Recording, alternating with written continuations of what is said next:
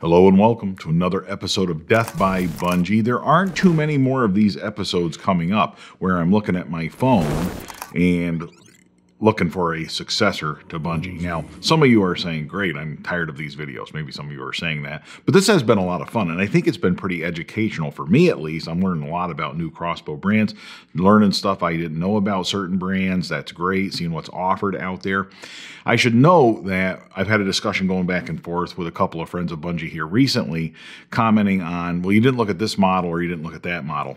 Totally get that, right? My goal with this initial review of websites is just to get a feel for each manufacturer. And the reason I'm looking at like the top model, so to speak, is because when a manufacturer puts their best foot forward and they show us this crossbow or that crossbow, and this is the best that they have to offer, or at least in their minds, what they consider the best that they have to offer, that makes a big difference to me to show me what that manufacturer is capable of. And I think that's a good starting point to talk about this stuff.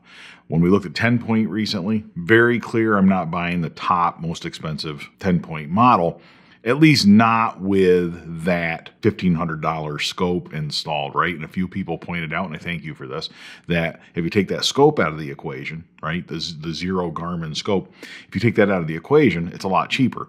And it's also more consistent with my crossbow hunting style. And that I want to express also. When I'm looking at these crossbows, I'm looking at one that suits my hunting style that will allow me to continue to hunt the same way, just a little bit better. I'm not interested in changing my hunting style, the way that I hunt. Why would I do that, right? Pretty late in the game to be doing that. I've been doing it for over a decade. And I've had pretty good success with my method of crossbow hunting. So that's why they make different crossbows. Some crossbows are more suitable for your crossbow hunting method. It's going to be a little different from mine. So different strokes for different folks. That's why certain crossbows, there's no perfect crossbow. There is no crossbow that's best for everybody because everybody has different wants, needs, desires, and plans and strategies. All of that takes different crossbows. Today, we are going to look and see if there is anything to Scorpyd crossbows, anything at all. Is there any reason at all why I should consider Scorpyd crossbows as the successor to Bunjie, the newest addition to the Death by Bunjie family? Yeah, there's reasons why I should consider them, right? That's why we're doing this video. So let's look this over and see what we got. We have Scorpyd online store. I think that's probably a good place to start. Let's see what Scorpyd sells. Shop.scorpyd.com. That's pretty cool. Oh, and it tells us right off the bat that it is pronounced Scorpyd. Thank you, Scorpyd, for that. It's not Scorpyd, which, why is it spelled that way, right? Scorpyd, if you want to be scorpion crossbows because you're fast and deadly and you strike deadly, right? Call them scorpion crossbows. I don't know. But Scorpyd, whatever, that's their name. Their reverse draw technology are both creations of crossbow innovator Jim Kempf. We have seen a theme in different crossbow manufacturers, haven't we? About the people who have been pioneers in the crossbow industry. Remember we talked about Bear X crossbows. Now, Fred Bear didn't directly contribute to the design of the Bear X crossbow, I'm betting that, but he's still like very important in the development of that company. Remember when we first started, we looked at Barnett, for example, Barnett crossbows. They were giving credit to Bernard Burnett, who started the company. When we looked at Darton crossbows, remember we looked at the history of Darton crossbows, and they talked about how they had been in the archery business for over 70 years, and their founder, Rex Darlington, was very instrumental in the development of that crossbow brand. In fact, they showed us pictures, I think if I remember correctly, of him and his wife hunting in Africa on a safari in Africa. And I commented at the time how I thought that was a pretty big deal. To me, that's important. I really like to hear about the history of these crossbow manufacturers and where they started. It gives you a feel for how important hunting is to them as a company. Is their design hunting related, developed toward hunters, or is it developed for crossbow shooters, for target shooters? I don't care which, right? I mean, I think it's wonderful that we develop products, again, different crossbows for different people. But for me, I really like the hunting side of it. That's what's important to me. So I want a crossbow. It makes me, that's something to consider, a crossbow brand that has developed around crossbow hunters. The technology that Jim Kemp created has now led Scorpyd crossbows to be one of the most effective hunting tools to date. Again, with the hunting, I really like that. Now, I've looked at this website before. I am somewhat familiar with Scorpyd. I have looked at them over the years and sort of followed their technology, but I haven't looked at this website recently, so I'm doing this a little bit off the cuff here. So bear with me on this, and we'll see how that works out. I think for the most part, it'll be okay. But one thing we will see right off the bat, we're going to look at the Deathstalker. That's a popular model, and if we look at that real quick, the first thing you're going to notice is it looks different for most crossbows, right? That is not the way, and this website does not want to cooperate. But when we put that on the screen that way, that looks different for most crossbows, right? I talked before about how these different designs of crossbows exist. I talked to you before in the 10-point video, I think it was, how when I got into crossbow hunting over a decade ago, we had basically two options. We had compound crossbows, limbs outstretched, again, a crossbow style, but with cams at the end of it, the cables, all that, and essentially that was the design. Then we also had, at that time, recurve style crossbows, which is what I ended up with. And that recurve design is basically a recurve bow laid on its side across the barrel, across the stock of the crossbow, and you've got your recurve style bow. We also have today, what we're seeing more and more is that more modern style of compound crossbow where they've taken the limbs, they've expanded the riser, they pushed it out a little bit. The limbs sort of are more parallel to the stock, more parallel to the barrel. By moving those limbs in, that's kind of a new design. That, to me, moves that design forward.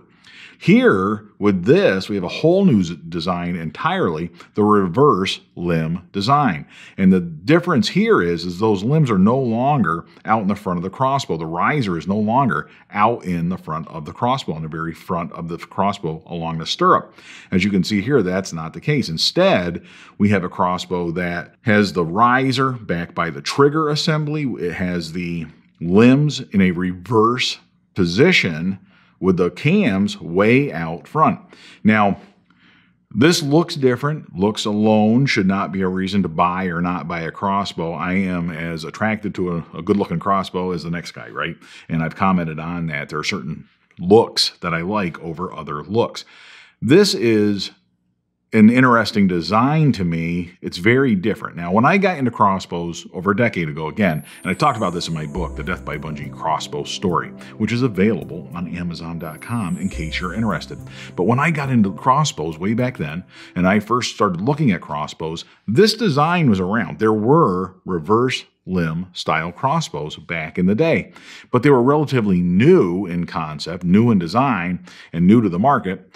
And I thought, you know, let's not jump on the bandwagon just yet. Let's go with a more tested design. And that's how I ended up with Bunjie, a time-tested design. A design that has been tested for centuries. You know, like the original crossbow design. No pulleys, no cams, nothing. Now we have this design, though, and here we are a decade removed from that. And I gotta say, it's still around. It's not only around, it's popular. And I get positive reviews from you friends of Bunjie who watch these videos, and I get positive feedback and comments and suggestions that I should look into this. The advantage of this reverse limb technology is that it increases your draw length. Okay, what you're doing by switching those around, all of a sudden now you got the pulleys, the cams clear out in the front, and we're cocking from there all the way back, and you can see by this picture that now we've got a longer draw length that allows us to have more string to arrow contact as it travels down the rail, and that increases the speed of the arrow because the string is able to impart more energy on the arrow because it's touching it longer. A little bit longer. It's not doubling the amount of energy that it can put on the arrow, but it's increasing it, right? Every inch matters when it comes to draw length on something like that. One thing that I question from looking at it is balance. Because now all of a sudden we got the crossbow, the riser is now back in your face. It's right under the scope, right in front of the trigger. And does that change the overall balance of the crossbow? Scorpyd users tell me absolutely it changes the balance of the crossbow for the better. Okay, they reassure me that, hey, this is a well-balanced, comfortable crossbow to shoot. That's pretty cool. Okay, so I get positive feedback from that, okay? The other thing that this does that I kind of like and we're talking about the cams, right? They're out in front of you now. When we looked at the Killer Instinct crossbows, you're holding that and the cams are right back here by your face almost when it's cocked.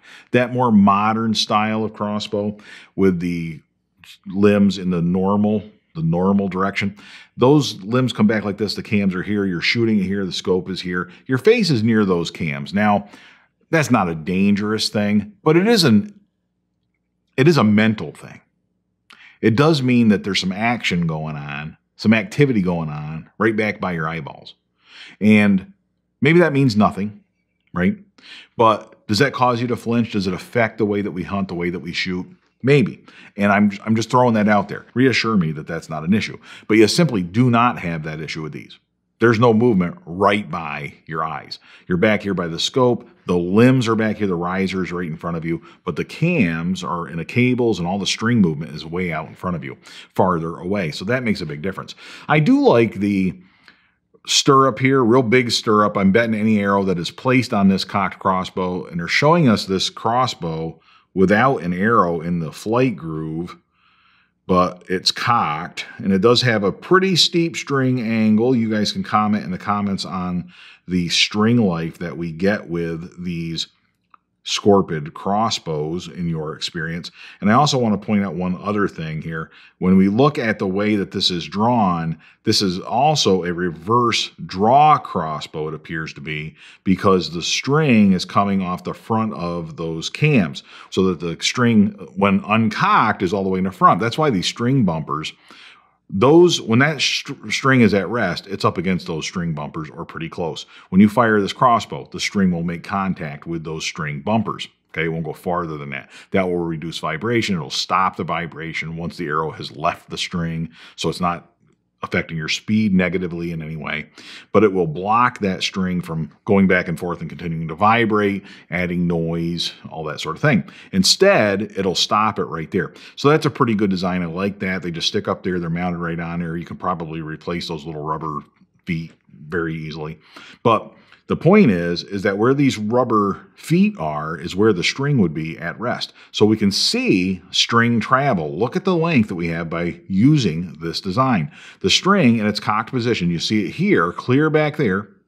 That arrow will have contact with the string from way back there all the way up to those string bumpers. That's a lot of string travel. That's an awful long time for a serving to be in contact with a rail. That can increase serving wear. But by the same token, it's going to impart a lot of energy in that arrow. That's what's cool about this design. In this reverse draw design, right, with the string on the front end of these cams instead of back here where the cables appear to be, like normally this is where your string would be, okay, right there in the center of the screen. If you didn't have a reverse draw and if you didn't have a reverse limb design anyway. So by putting a string all the way out there, we've reversed the crossbow design, and kaboom, you get all that extra string travel. So that's what's giving these crossbows their higher than average speed.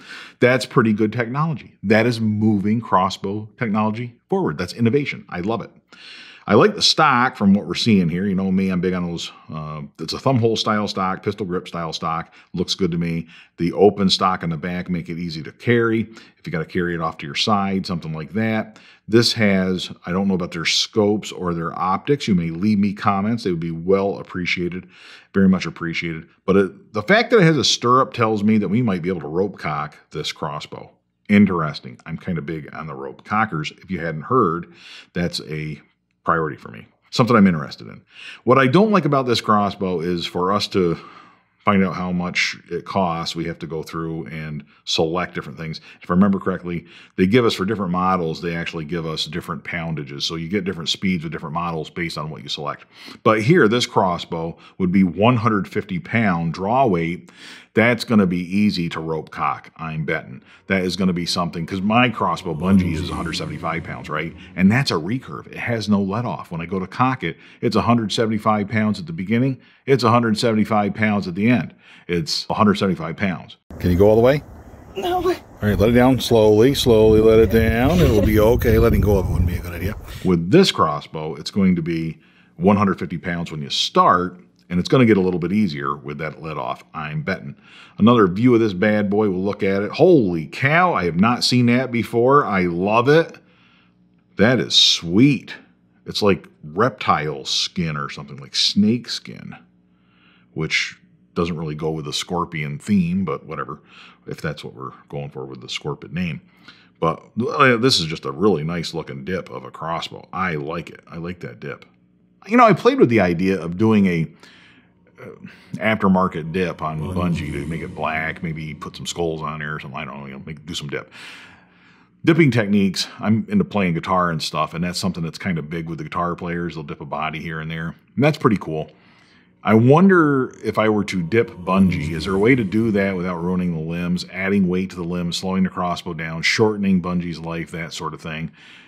At this stage, I'm not big on modifications unless they move my crossbow hunting forward. But I've always been curious about the dipping. It's a technology that's caught on. It's bigger and bigger and more common. There are local folks engaging in it. So it'd be something I'd be willing to discuss. I do like the way that Picatinny rail is set up on that scope. That looks nice and solid. Put a scope on here, you'd be in good shape. They're showing me this one without a scope. And from what I remember, on the page we were just at, there's different drop downs. So you probably can buy this thing without a scope, put your own scope on it maybe. If that was the case, that'd be kind of nice. If that's our safety, which I think it is, we have a red for fire and a green for safe, I'm betting. And if that's our safety, I like that location.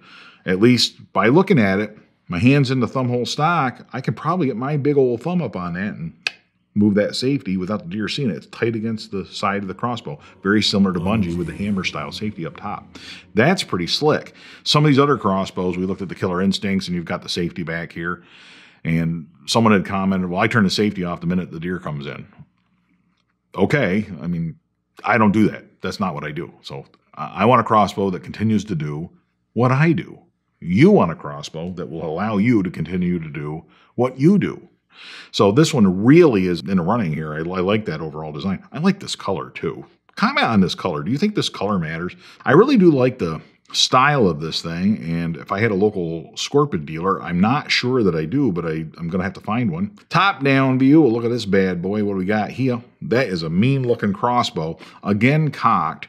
Uncocked, do any of these pictures show us what it looks like uncocked? They do not. They are all cocked pictures of the crossbow. When they're uncocked, you get to see the limb travel and the limbs spread out a little bit more. This crossbow is a little bit wider than some of the models that we looked at. If you're into narrow, then you're looking at 10-point, center point, Raven, maybe, right? For example. If the narrowness, to me, I'm not adamant that I have the world's narrowest crossbow.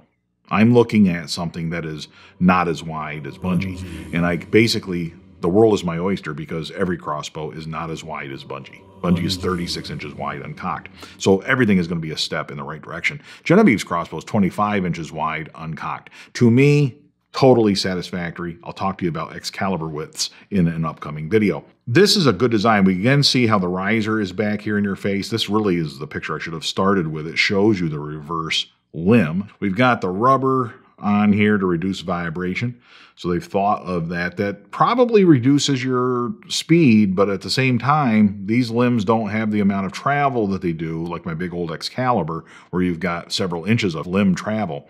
With those big old limbs on the old Excalibur, you've got a lot of limb travel when you fire that crossbow. So it's got to move the weight of that rubber a lot farther. That will reduce your speed. So I don't use those presently. It dropped me 10 feet per second, 15 feet per second by putting those on my old Excalibur. But that is going to differ from one crossbow to another. I'd like to see an arrow placed in here because I don't know what they're using for arrows. Plus, I don't know how they look on the front end because, that's big to me. It has to stay within that stirrup. And I'm betting, okay, I think it's a safe assumption. Very easy to tell once you try one out. But I'm betting that arrow with a broadhead equipped on the front end of the arrow is going to stay within that stirrup. I'm sure it is designed. If they had any common sense whatsoever, they designed it that way. So I'm not too worried about that. Black soft touch or mossy oak tree stand. It doesn't tell us. I'm betting none of those are that really hot red one. And they don't tell us what that red one is. It's like a sweet Corvette or something. It's the Corvette of crossbows. Kind of is because it's real fast. The Deathstalker 420 crossbow package, 420 feet per second. That's in the ballpark of where I want to be, somewhere between 350, 450. That's good enough for me. I'm happy with that. Speed's based on a 370 grain arrow. What will it do with a proper hunting weight? I don't really want to hunt with the 370. I think if we do the numbers, I will deviate from the standard way of doing this video, and I'm going to go right now, in the middle of this very video, I'm going to go right now to the Realtree arrow and kinetic energy, blah, blah, blah. We have an arrow weight of 370, and we have an arrow speed of 420. And I'm going to type that in, generate. We're going to scroll down here. It mooses, right? But it mooses at 144 and 0.69. This momentum is important to me, right? So we got the 0.69 slugs. Almost impossible for me with any weight of arrow to reach that amount of momentum, that simple measurement, which isn't the whole picture of penetration of your arrow on a deer or a hog, but it's a factor, and it's something that is important to consider, in my opinion. That 0.69, pretty good number, but that's kind of light, right? For a modern crossbow, if we were to rank this with the other ones we've seen, that's toward the bottom. That's toward the bottom. At 420 feet per second, we're toward the bottom. If we up our broadhead size, okay, to a 150 grain, because this is with a 100 grain field point most likely, so that 370 would become 420. But that's going to slow down our crossbow. We're going to lose approximately 15 feet per second by adding that 50 grains to our broadhead. We'll generate it now, and we're still moosing, but now we're at 152 and 0.755. That 0.755 puts you right in the mix. You're wonderful. 400 feet per second plus, and you're going to be around 0.75 slugs of momentum. This is plenty of momentum to get the job done. You can up it a little bit further with a heavier arrow, get a little bit more momentum out of it. That's great. The key here is to remember is that both of those numbers are based on measurements of speed and weight. So if you want more momentum, you have to up your weight or increase your speed. I like to find a balance. It's kind of what I'm going for. I want some speed. I want to put some stank on that arrow, right? I want that thing to get there, and I want it to get there faster, not slower. But at the same time, I want it to really have an impact when it gets there. That's based on broadhead selection and other factors, but momentum's a big part of that. And that 0.755 tells me that we're going to be in the ballpark. I would consider even upping the arrow weight on that crossbow a touch more, just a touch more, to maybe slow it down a little bit more. But again, find that balance, that sweet spot where we're in the 390s and still close to 400 feet per second, but we're now in the 0.8s of momentum. That would be pretty cool. And that's kind of the thing to play around with. That's something that I look at on these things. Now I have to go back to Scorpyd crossbows, and we're going to do that. It's going to take us right back there. Kaboom. We'll go back to the store. We'll click on crossbows, get you right back where we were. We looked at the Deathstalker 420. Let's go back on here one more time, though, and read a little bit more about that crossbow. One-piece carbon technology, new Kempf Tech integrated trigger housing and scope rail system. I like how they're paying tribute and homage to the founder, to the guy that innovated, the guy that came up with these ideas, Mr. Kempf. That's awesome. Lighter and more compact, available in custom finishes, which I really like. We have a patented reverse draw technology. So these are reverse limbs, and they do consider it reverse draw. It's very cool, like we talked about. Flat black, soft touch, mossy oak finish. New Kempf trigger, 16.5-inch axle to axle uncocked. So it's probably 18 inches, maybe even 20 inches uncocked. That's still smaller than Bunjie Jr., but it does make it larger, wider anyway, than a lot of our crossbows. 32.5-inch length. Interesting. This does not look really long because of that, the wider limbs probably. Makes it look more square. But 32.5 inches long, that's still pretty good. That's actually, this crossbow is comparable in size to the Excalibur Micro series of crossbows. Genevieve's Bunjie Jr., a Micro 355 suppressor. That crossbow is about 31, 32 inches long. So it's a little bit smaller lengthwise than this one, but a little bit wider than this crossbow. 6.2 pounds weight without accessories. That's a pretty light crossbow. Non-folding stock, that's fine with me.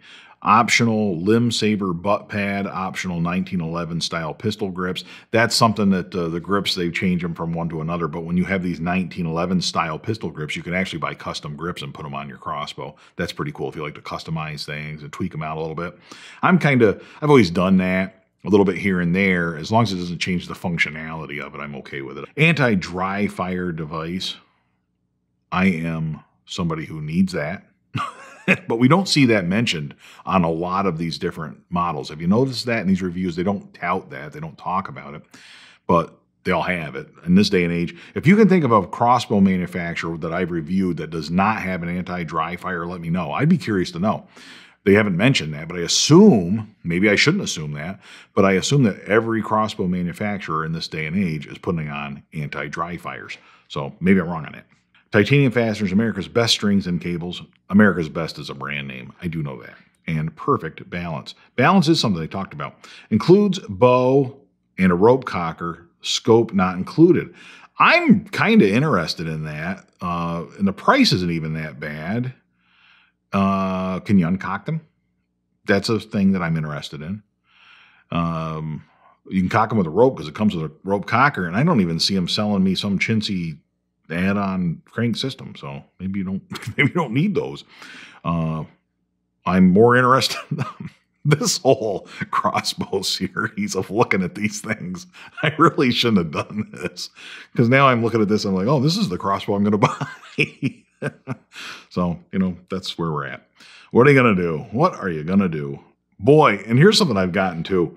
Can you imagine this being part of the logo to Death by Bunjie?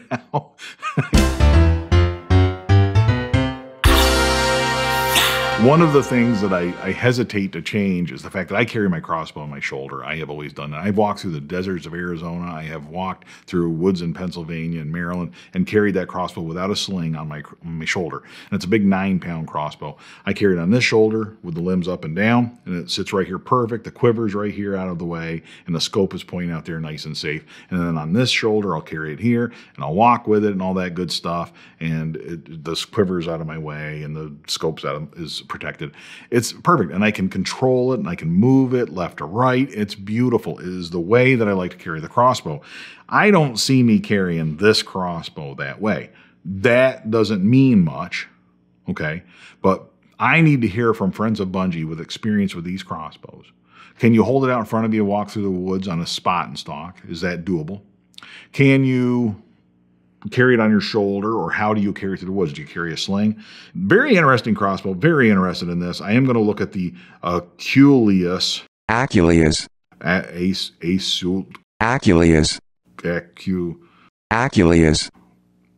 crossbow.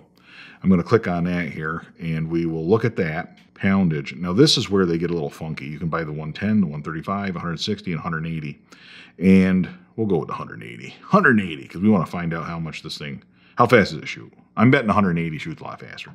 And that comes with like 2 crank systems probably, right? I don't know. So this one, 480 feet per second with a 370 grain arrow based on the tried and true Orion platform. The Aculeus. This crossbow features a non-folding buttstock with an AccuDraw cocking mechanism. Kinds of cool stuff on here. This one's 18.5-inch power stroke. That's pretty long power stroke for a crossbow. We see numbers, of 14 inches, all that kind of stuff. But when we get into 18 inches, again, that's where they're getting their additional speed. That's pretty cool innovation. That's pretty good technology. I like that. 34.5-inch overall length. So this thing, without the butt pad, this is a long crossbow. Are we allowed to look at a picture? Can't blow up the picture. That's not helpful. Yeah, it's not going to let me blow up that picture. But this crossbow, I can't even blow up the page. Some of these crossbows are getting real short to the point where the arrow sticks way off the end of the crossbow, and I don't like that. Don't like it one bit. It's a safety problem. It is a practicality problem for me. It's not what I want to see. This crossbow, they've kept the length. When you got an 18.5-inch draw length, understand that the string is going to be in contact with the arrow more than half of the length of the crossbow.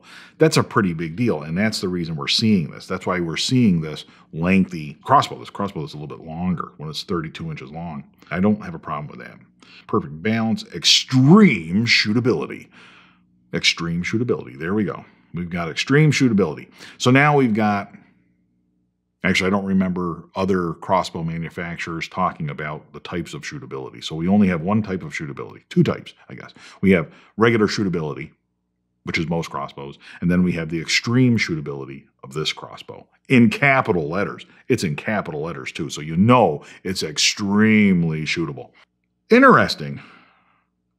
Here's another observation. Nowhere in these descriptions have we seen the word accurate. Think about that. Am I wrong? The word accurate does not appear on this website.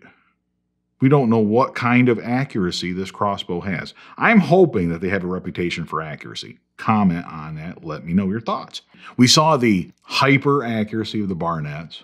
We've seen extreme accuracy with some models. We've seen the hard-hitting accuracy of the mission crossbows, right? And this one doesn't have any sort of accuracy. We don't even know what kind of accuracy we're getting. Maybe it's just average accuracy. So that's just a running joke on these little videos. But that is interesting. They don't talk about accuracy at all. So let me know, are you guys accurate out to 50, 60 yards with these things, 100 yards, whatever? Because accuracy is number one in crossbows. It's number one in crossbow hunting to me. That's a fact. It's in my book, right? So that's what I say. And Genevieve reminds me of that from time to time. Crossbow and your choice of draw weight, Hawk XB30, that's the same manufacturer. Hawk makes some good scopes. I've not used them, but they're on a lot of different manufacturers, and people give me good feedback about the Hawk scopes, generally speaking. Here is the downside of that scope, though, is that I have really come to love the scope on Bunjie. It is a Twilight DLX from Excalibur. It's just massive, and it lets in a lot of light. That's going to be hard to give up. You could take that scope and put it on here, but that's a 60-yard reticle max, and maybe that's enough. Maybe that's fine. If I feel weird putting an Excalibur scope on a Scorpyd crossbow, or an Excalibur scope on a Raven crossbow, or on a Killer Instinct crossbow, or what have you. Doesn't that seem weird? But let me know your thoughts on that too. A lot of things you can let me know your thoughts on this video. I like that about these videos. That's one of the things of this style of video that I kind of like. But 4-arrow quiver, nice, and other options available. So I can get at least a 4-arrow quiver. You got to have at least 4 arrows, right? You might shoot 4 deer. You aren't going to shoot 4 deer with 3 arrows. Come on. Grim Reaper fixed or mechanical broadheads. Why does Grim Reaper make a fixed blade? Come on. I mean, if I was shooting Grim Reapers, it's for one reason and one reason only. 12 arrows. It comes with 12 arrows. Scorpyd spec Black Eagle arrows, .001. I'm really liking what I'm seeing here. Thank you, folks, at Scorpyd for putting together some really nice packages here. That's pretty interesting. String stops, scope rail. Comes with a scope rail. That's nice if you want to use it. Limb Saver sling and butt pad and Scorpion Venom lube kit. Scorpion Venom. That is the same rail lube I've been using for over a decade. Well, that is a neat looking setup for a crossbow package. Price-wise, we're in there. I will do some numbers on this 480 guy, this real fast guy, and we'll see how he ranks. We'll tuck him into the overall scope of things on the Realtree Arrow Momentum Calculator. We will tuck him in there and see how he ranks and overall what the speed is for that model and for the 420. I can tell you based on this, I am very interested in Scorpyd crossbows. They are a very interesting design. The fact that it's been around for 10 years while I've been out in the woods hunting with Bunjie, and it's still around, that design is still around, tells me, yeah, that's pretty time-tested. That is a tested design that is worthy of consideration, right? So thank you for watching this video. Let me know your thoughts and answers to all of my various questions. This is another one of those videos where I came up with a lot more questions than answers. Thank you for that. Thank you.